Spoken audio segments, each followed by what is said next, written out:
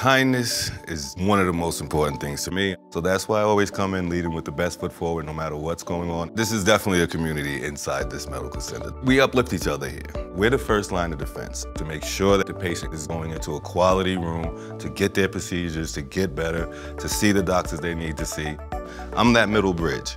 So that's the reason why I think it's very important. That's the reason why we come in each day. You treat people the way you want to be treated yourselves for the common good.